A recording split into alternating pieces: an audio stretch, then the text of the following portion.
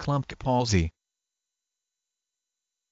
Klumpke palsy, a form of brachial plexus palsy in which there is paralysis of the muscles of the forearm and hand due to an injury to the roots of 8th cervical and 1st thoracic roots or the lower part of the brachial plexus, a network of spinal nerves that originates in the back of the neck, extends through the axilla armpit, and gives rise to nerves to the upper limb. The brachial plexus is formed by the union of portions of the 5th through 8th cervical nerves and the 1st thoracic nerve, all of which come from the spinal cord. Klumpke palsy is also known as Dejerine-Klumpke palsy, Dejerine-Klumpke paralysis, Dejerine-Klumpke syndrome, Klumpke paralysis, and Klumpke's palsy.